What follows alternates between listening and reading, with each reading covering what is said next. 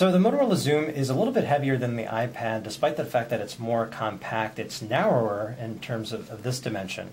But as you can see, Motorola designed this tablet so it could be optimized for a landscape mode, and we'll get into that in the software section of this video review. But what we're looking at is something, it has 1.6 pounds, so it's a little bit heavier than the iPad, and you feel the weight. It doesn't sound like a lot, but you actually feel it when you're using it. So we think a lot of people are going to be using this in their lap as opposed to standing up and using it. In terms of the design itself, you have this, what's facing you is a glass display, 10.1 inches, a very high resolution, 1280 by 800, so definitely higher than the current generation iPad. Who knows what the iPad 2 will have. And you have no buttons on the front, and that's because everything is there in terms of software. You have the home button, you have a task switcher, so it shows you most recent apps, and we'll go into that more in the software, and the back. So bottom line is that you don't need any buttons up front, but there are some buttons and obviously supports around this device. On the left-hand side, you have two volume buttons. Up top, you have a headphone jack and a SIM card slot, which you'll be using to add a 4G card once the 4G LTE capability rolls out from Verizon. And on the back, you have a sort of like a soft touch finish. It gets a little grimy, but it's certainly easy to grip. And there's a little bit of a curve to the back of this device, which is kind of nice.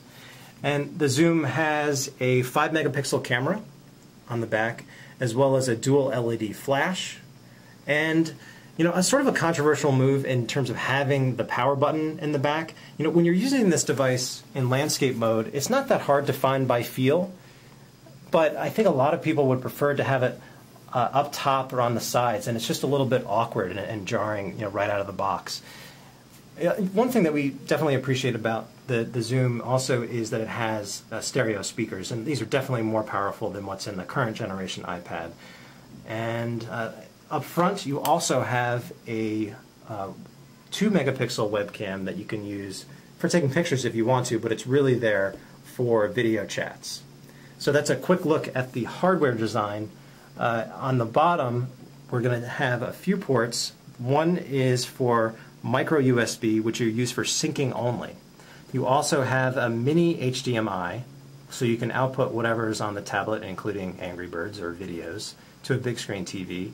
And you have a proprietary power port, which is a little bit of a disappointment because we think a lot of people would want to use the same micro USB for charging as well as syncing. But I guess maybe there's just not enough juice that can be supplied via USB.